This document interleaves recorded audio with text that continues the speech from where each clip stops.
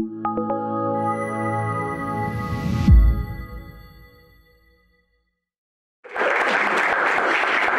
you. That's more like it. Prof, welcome. Thank you for being here today. So I think the best way to start this would be to ask the most obvious question, and that would be, can you please give us a brief definition of African traditional medicine?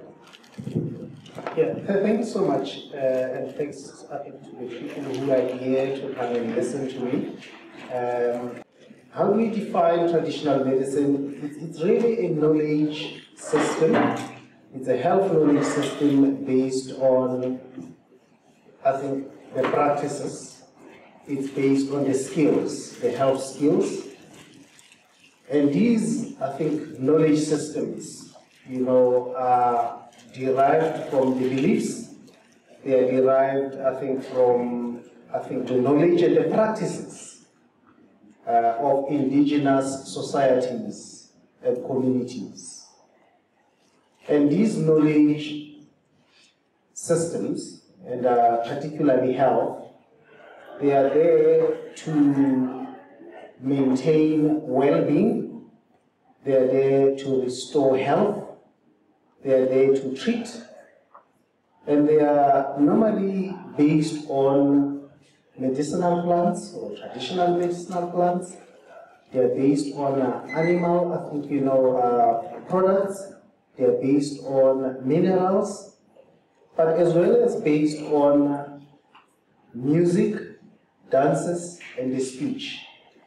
And all these are there to restore well-being, they're there to restore health, to treat, and mitigate against diseases. That's how we define traditional medicine. It's a science on its own. And that is indeed such a beautiful definition. I'm taken away by that alone.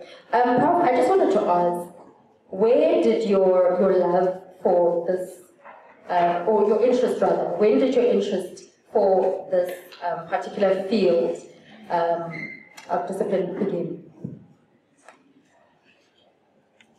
I would want to say, I think, every African child, or every child who has been born from a third world country, one way or the other in their lives, they would have gone through traditional healing, traditional medicine, traditional practices.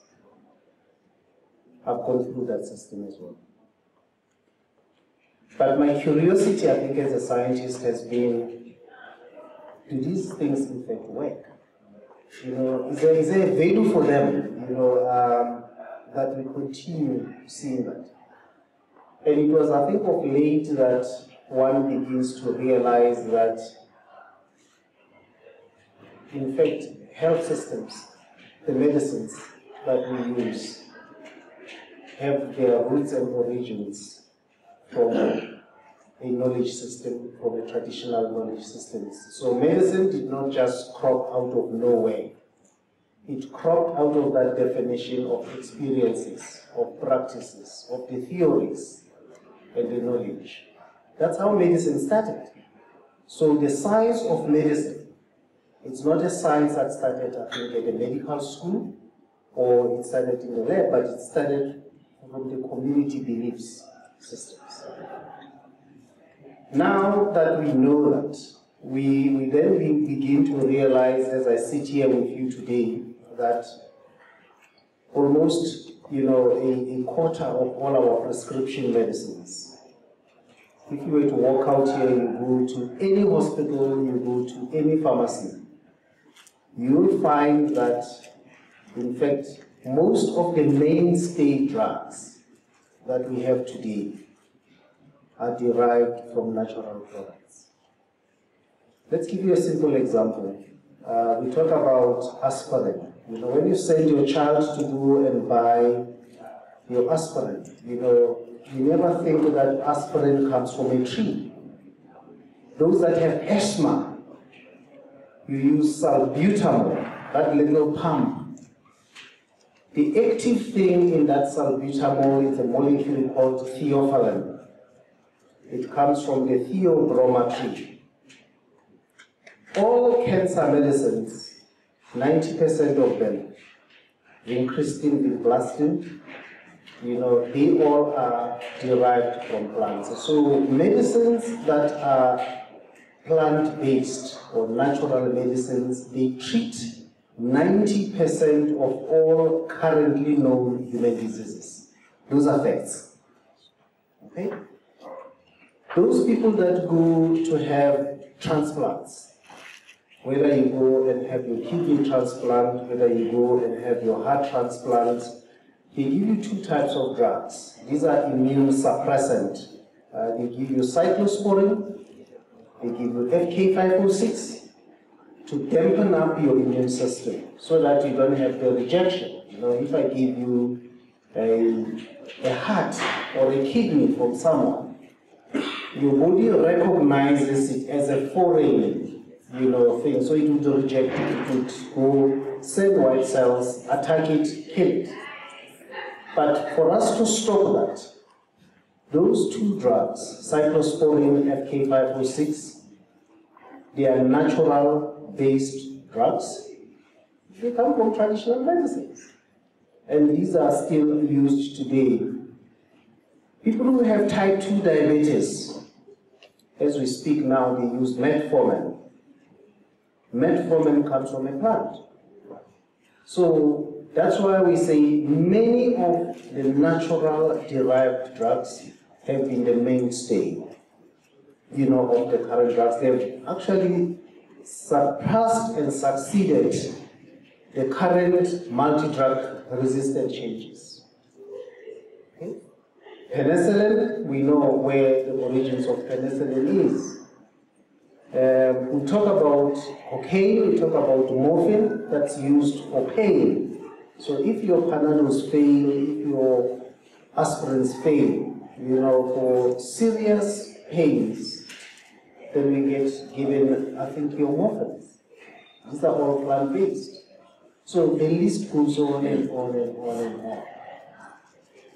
We talk about chloroquine, quinine. Quinine has been used for heart problems, atrial fibrillation, where your heart seems to have lost a rhythm of pumping properly. Then you get given quinine. Quinine's derivation comes from infected Aztecs people in Brazil. They've been using that. And we copied the use of that back. And we still use quinine today. So we can sit here and give you all beautiful stories that the best traditional medicines that we have today are actually traditional medicines derived.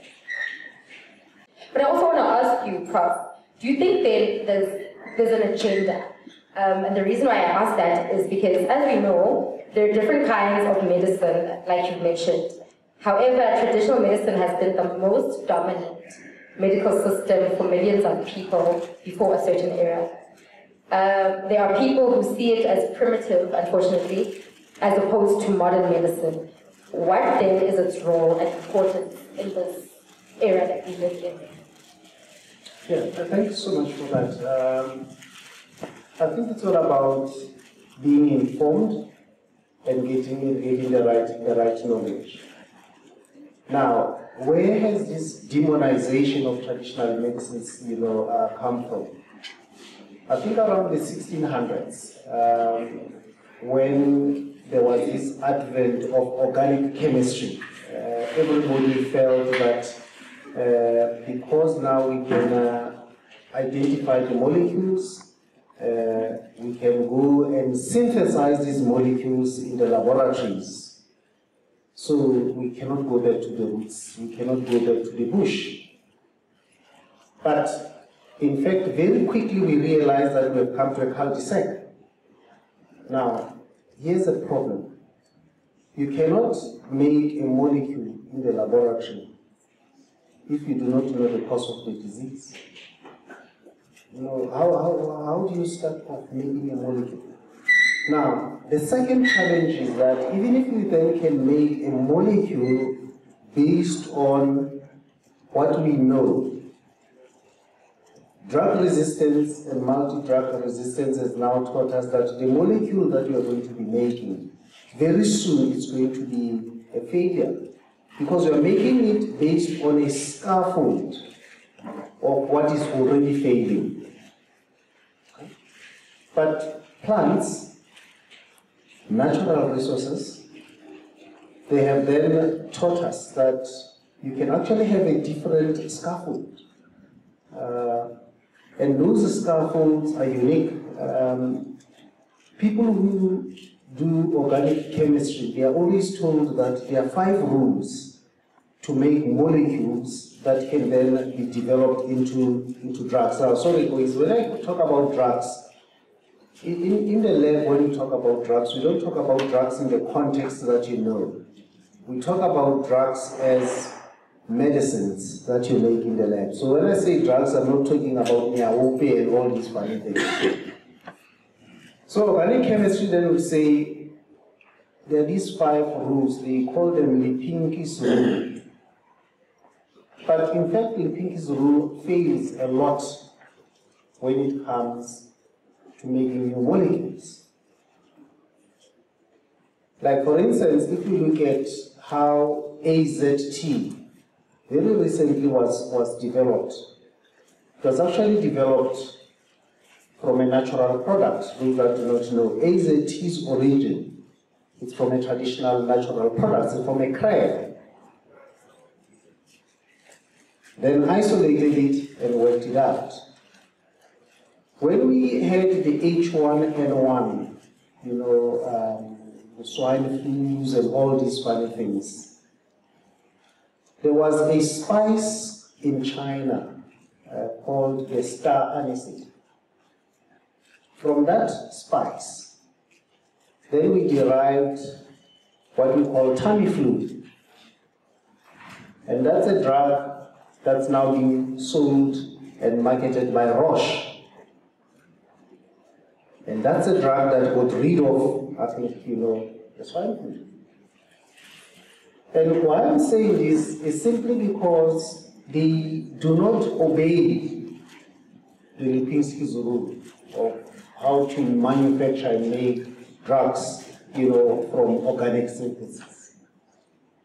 So the best route is still going through what nature gives you, because nature gives you something that works. A lot of us have the little periwinkle flower. They come in white or purple flowers. People grow them at home. But actually you do not know that in fact those 2 flowers, those are the ones where Eli Lilly has developed vincristine and vinblastine for leukemia. So we go and buy these things while in fact you have grown these little things in your garden. And you do not know that in fact they are the foundation of your current drugs. So it was around the 1600s when people felt that traditional medicine is bad. But the second, I think, biggest problem was the issue about the market shares. Okay? It was more about greed from the pharmaceutical industries. Do pharmaceutical industries really want to treat disease, or do they just want to maintain the disease? So it was around those issues to say, this is bad, this is evil, this is witchcraft, forget about it. Hence why I think countries like our South Africa had the Witchcraft Suppression Act, to actually say to people, your culture, your knowledge, your belief, your practice is bad. It was said for humankind.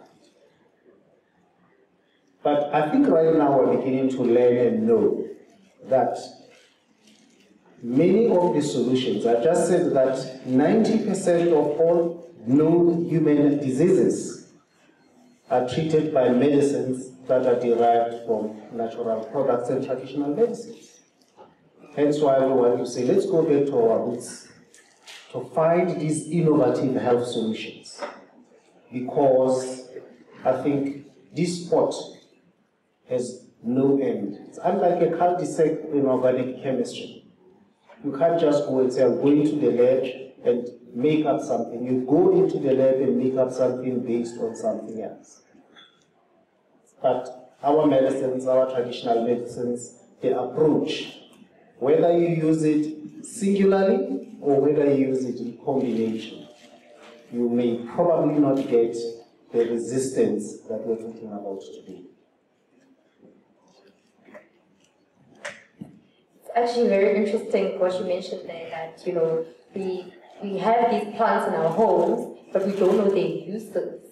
And you go out and you buy it. It just goes to show how misinformed we really are as a society. I think that was a year ago. We talk about epilepsy. Fits. Red Cross Children's Hospital in Cape Town, I say I'm a Cape Townian also, came to me and said, you know what, we've been using phenytoin, we've been using carbamazepine, we've been using all these things to the children. But it's not reducing the number of fits of these children. What can we do in terms of traditional medicines? Now, I'm bringing this because I think I'm also sitting into the International League Against Epilepsy. Australia, I think, you know, Greenland, America, all these experts.